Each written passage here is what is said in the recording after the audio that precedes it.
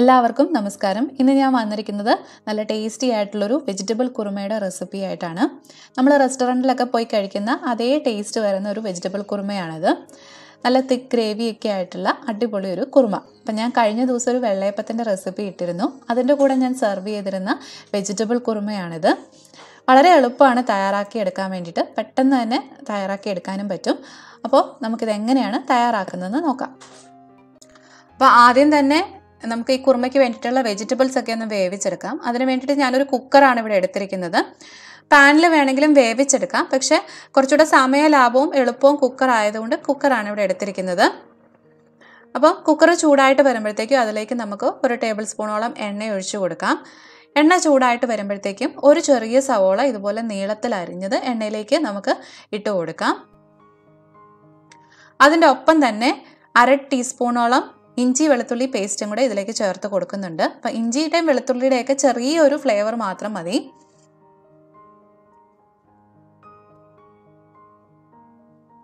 പിന്നെ ചേർക്കുന്നത് എരിവിന് ആവശ്യമായിട്ടുള്ള പച്ചമുളകാണ്. അപ്പം ഞാനിവിടെ 3 പച്ചമുളക് കീറിയാണ് എടുത്തിരിക്കുന്നത്. കൂടുതൽ എരിവ് വേണമെന്നുണ്ടെങ്കിൽ കുറച്ചുകൂടെ പച്ചമുളക് ചേർത്ത് കൊടുക്കാം. ഇതിന് നമുക്ക് ചെറുതായിട്ടൊന്ന് വഴറ്റിയെടുക്കണം. സവോളയൊക്കെ ഒരു പകുതി വഴന്ന് കിട്ടിയാൽ മതിയാവും. കുറച്ച് കറിവേപ്പിലയും കൂടെ നമുക്ക് ഇതിലേക്ക് ചേർത്ത് കൊടുക്കാം. സവോളയൊക്കെ ചെറുതായിട്ട് വഴന്ന് വന്നിട്ടുണ്ട്. ഇനി നമുക്ക് വെജിറ്റബിൾസ് ഓരോന്നായിട്ട് ഇതിലേക്ക് ചേർത്ത് കൊടുക്കാം. അപ്പം ഞാനിവിടെ ഉപയോഗിച്ചിരിക്കുന്നത് potato, carrot, cauliflower, beans, green peas ഇത്രയാണ്. 2 ചെറിയ പൊട്ടറ്റോ ചെറിയ കഷ്ണങ്ങളാക്കി മുറിച്ചിരിക്കുന്നതാണ്. പിന്നെ ചേർക്കുന്നത് ഒരു മീഡിയം സൈസിലുള്ള ക്യാരറ്റ്, അതും ചെറുതായിട്ട് മുറിച്ചത് തന്നെ. ഇനി വേണ്ടുന്നത് 1/2 കപ്പ് കോളിഫ്ലവറിൻ്റെ ഫ്ലോററ്റ്സ് ആണ്. അപ്പോൾ കോളിഫ്ലവർ ഒക്കെ എടുക്കുമ്പോൾ നല്ലപോലെ കഴുകിയതിന് ശേഷം മാത്രമേ ഇതിലേക്ക് ചേർത്ത് കൊടുക്കാവുള്ളൂ.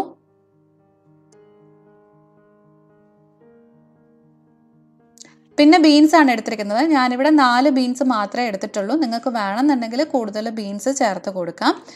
ചെറിയ കഷ്ണങ്ങളാക്കിയിട്ട് തന്നെയാണ് അതും മുറിച്ചെടുത്തിരിക്കുന്നത്.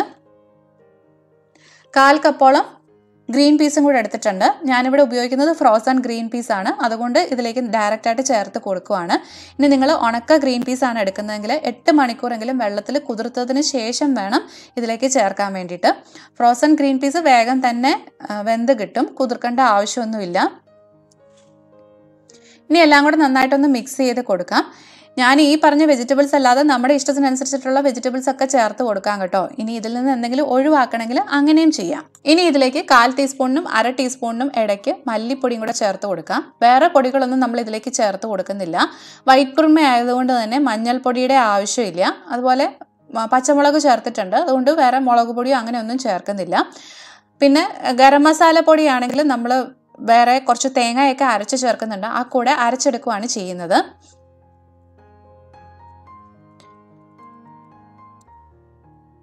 ഇതിലേക്ക് ആവശ്യത്തിനുള്ള ഉപ്പും കൂടെ ചേർത്ത് കൊടുത്തിട്ട് ഒരു 1-2 മിനിറ്റ് ഇതുപോലെ ഒന്ന് വഴറ്റിയെടുക്കാം.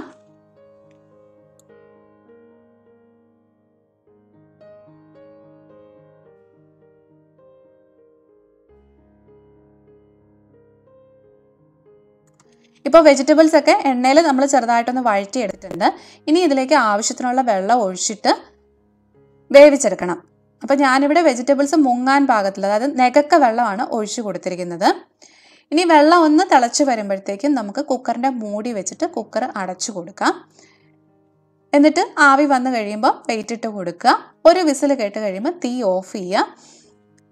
അതിനുശേഷം പ്രഷറൊക്കെ പോയി കഴിയുമ്പോൾ നമുക്ക് കുക്കർ തുറക്കാം. അപ്പം സാധാരണ എനിക്ക് ഒരു വിസിലും കൊണ്ട് വെജിറ്റബിൾസ് വെന്ത് കിട്ടാറുണ്ട്. അപ്പം നമ്മൾ സ്ഥിരമായിട്ട് ഉപയോഗിക്കുന്ന കുക്കർ ആകുമ്പോൾ നമുക്ക് അറിയാമല്ലോ എത്ര വിസിലും കൊണ്ട് വെജിറ്റബിൾസ് വേകുമെന്ന്. അതിനനുസരിച്ചിട്ട് വേവിച്ചെടുക്കുക കേട്ടോ. പച്ചക്കറികളൊക്കെ വെന്ത് വരുന്ന സമയം കൊണ്ട് നമുക്ക് മിക്സിയുടെ ജാറിൽ കുറച്ച് ഇൻഗ്രീഡിയൻസ് ഒന്ന് അരച്ചെടുക്കണം. അപ്പം മിക്സിയുടെ ചെറിയ ജാറാണ് ഞാനിവിടെ എടുത്തിരിക്കുന്നത്. അതിലേക്ക് നമുക്ക് ഒരു 5 ടേബിൾ സ്പൂൺ തേങ്ങ ചിരകിയത് ഇട്ട് കൊടുക്കാം. അതിൻ്റെ ഒപ്പം തന്നെ 5-6 കാഷ്യൂനട്ടും കൂടെ ഞാൻ ഇതിലേക്ക് ചേർത്ത് കൊടുക്കുന്നുണ്ട്. ഈ 2 ചേരുവകളാണ് നമ്മുടെ ഗ്രേവിയെ നല്ല തിക്കാക്കി എടുക്കുന്നത്.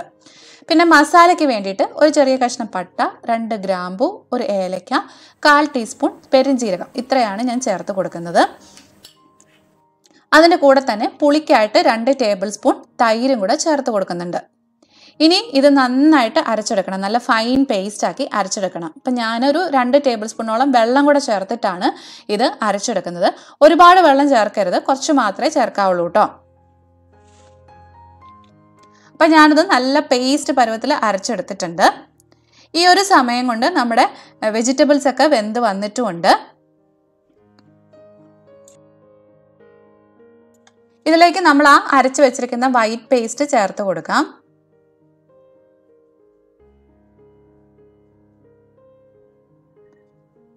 ആ മിക്സിയുടെ ജാർ ഒന്ന് കഴുകി ഒരു 1/4 കപ്പോളം വെള്ളം കൂടെ ഇതിലേക്ക് ചേർത്ത് കൊടുക്കാം. ഇനി തീ വീണ്ടും ഓൺ ആക്കിയിട്ട് നമ്മുടെ കറി ഒരു 4-5 മിനിറ്റോളം നന്നായിട്ടൊന്ന് തിളപ്പിച്ചെടുക്കണം. ഒരു മീഡിയം ഫ്ലെയിമിൽ ഇട്ടിട്ട് തിളപ്പിച്ചാൽ മതി. ഈ ഒരു സമയത്ത് നമ്മുടെ കറിയുടെ ഉപ്പൊക്കെ നോക്കിയിട്ട് വേണമെന്നുണ്ടെങ്കിൽ കൂടുതൽ ചേർത്ത് കൊടുക്കാം. അപ്പോൾ കറി തിളയ്ക്കാൻ തുടങ്ങിയിട്ട് ഏകദേശം ഒരു 5 മിനിറ്റോളം ആയിട്ടുണ്ട്. ഇനി നമുക്ക് ഇതിലേക്ക് കുറച്ച് മാത്രം മല്ലിയിലയും കൂടെ ചേർത്തിട്ട് തീ ഓഫ് ചെയ്യാം. മല്ലിയില ഒരുപാട് ചേർക്കേണ്ട ആവശ്യമില്ല, കുറച്ച് മാത്രം മതി കേട്ടോ. ഇപ്പം നോക്കുമ്പം കറി കുറച്ച് ലൂസായിട്ട് തോന്നുമെങ്കിലും ഇത് തണുത്ത് കഴിയുമ്പോൾ നന്നായിട്ട് കുറുകി വരും. നമ്മൾ കാഷ്യൂനട്ടും തേങ്ങയും ഒക്കെ ചേർക്കുന്നത് കൊണ്ട് തന്നെ ഗ്രേവി നല്ല തിക്കായിട്ട് തന്നെ കിട്ടും. അപ്പം നല്ല ടേസ്റ്റി ആയിട്ടുള്ള കറിയാണ്. നമ്മൾ പുറത്തുനിന്നൊക്കെ വാങ്ങിക്കുന്ന അതേ ടേസ്റ്റിലുള്ള കറിയാണ്. എല്ലാവരും ഇത് മറക്കാതെ വീട്ടിലുണ്ടാക്കി നോക്കണം. ഇതിൻ്റെ കൂടെ നമുക്ക് അപ്പം സെർവ് ചെയ്യാം. അതുപോലെ തന്നെ ഇടിയപ്പം, പത്തിരി, ഇതിനൊക്കെ നല്ല കോമ്പിനേഷനാണ് നമ്മുടെ ഈ വെജിറ്റബിൾ കുർമ. അപ്പോൾ ട്രൈ ചെയ്ത് നോക്കിയിട്ട് ഫീഡ്ബാക്ക്സ് എന്നെ അറിയിക്കുക. ഒപ്പം നിങ്ങൾക്ക് ഈ റെസിപ്പി ഇഷ്ടമായിട്ടുണ്ടെങ്കിൽ നിങ്ങൾ അറിയുന്നവരുമൊക്കെ ആയിട്ട് ഷെയർ ചെയ്യുക, ലൈക്ക് ചെയ്യുക, കമൻറ്റ് ചെയ്യുക. സബ്സ്ക്രൈബ് ചെയ്യാത്തവരാണെന്നുണ്ടെങ്കിൽ മറക്കാതെ സബ്സ്ക്രൈബ് ചെയ്തേക്കണേ.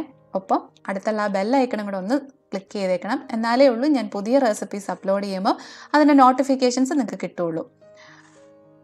അപ്പം വീണ്ടും നല്ലൊരു റെസിപ്പി ആയിട്ട് വരാം. അതുവരെ ബൈ ബൈ, ടേക്ക് കെയർ.